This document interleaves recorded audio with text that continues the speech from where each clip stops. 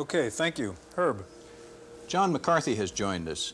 John is a professor of computer science at Stanford University and one of the pioneers in the field of artificial intelligence.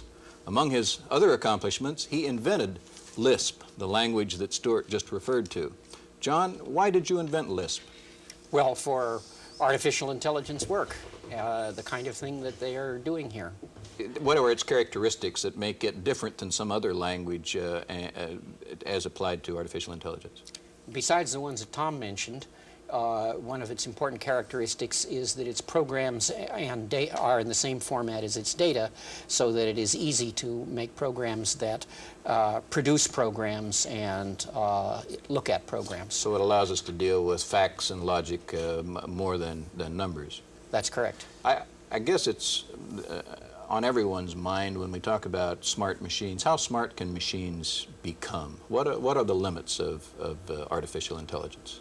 Well, I see no limit short of human intelligence, and then with faster machines one could do the equivalent that a human could do in a short time in a very long time.